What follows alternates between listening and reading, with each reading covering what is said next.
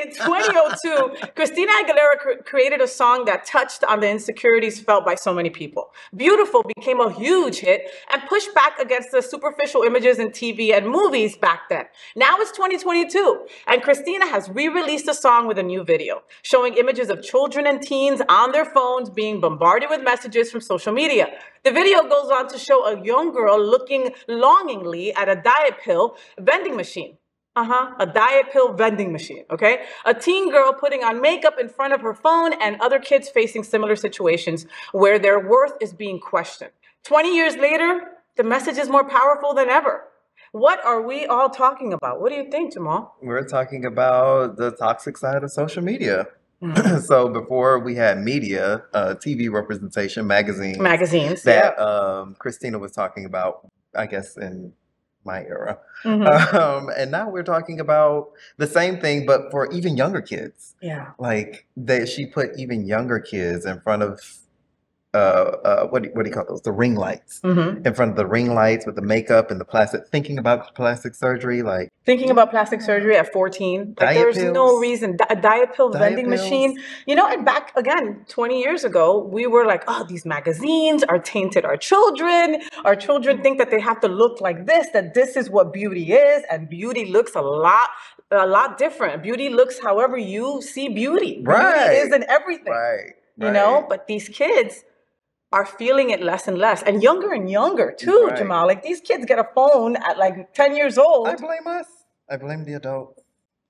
I have to. Why do you blame the adults? Because we're walking representations. We're the ones who teach the young ones. We're the ones who show the way. And so when we put unrealistic expectations on ourselves, we just model that for them. Yeah, and parents have to step up and do more. Just the average parenting is fantastic, and we thank you. But unfortunately, because of the instant gratification that you get from a freaking phone, right? Parents need to do more. You know, they need to have these conversations with their children on an everyday basis of like, my god sister is awesome. You know, she's got an 18-year-old and a 14-year-old. And the 14-year-old still at 14, she's limited access to her phone. You know, it's not something that she has all the time. She does take it to school because, of course, there's emergencies. The world that we live in, things happen, right? But it's like, okay, you will have family time. You will sit at the table and we will all eat together. I don't care if you're mad, you know? And we want to raise real people, real authentic human beings. But that's not easy, Jamal. No, it's not easy. Not turning into a zombie. Well, and when you look at a TikTok video and you see a kid that's like, 16 years old with 1 million filters and they have 1 million followers, right? And a kid will look at it and go, man, I'm not pretty enough. I'm not good enough. I don't look like this. So there's something wrong. The comparison. And we're constantly comparing ourselves. Throw and then throw LGBT on top. Shit show. Yeah. Show, and it kind of also like makes me sad that we're worse 20 years later. Like Christina did this video 20 years ago and it was like, wow, you're right. So much of the struggle. We're going to get so much better. We're going to get so much, we have to do better. We have not done better.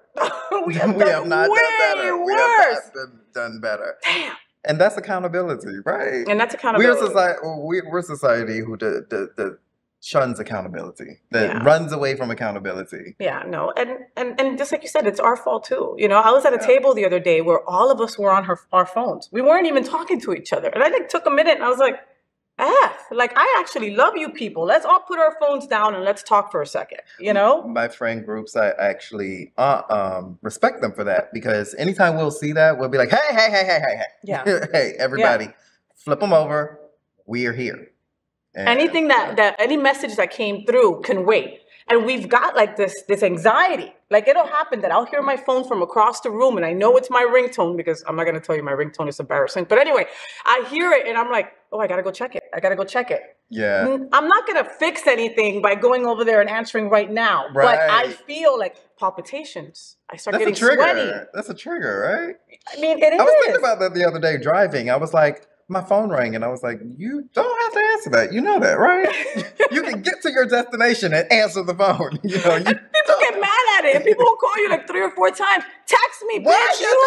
I'm busy. I'm driving. So, did you enjoy the show? I know you did, so make sure to click subscribe so you won't miss any of the events, news, or interviews right here on the Faye What Show. Ring the bell at the bottom of the screen, right there, so you'll be alerted every time we're live. You can also click on the Happening Out Television Network logo, so you can see all of the shows on the most diverse LGBTQ+ media network. Find out just what we're doing to bring the L and the G together right here on the Faye What Show. Get the week started with me.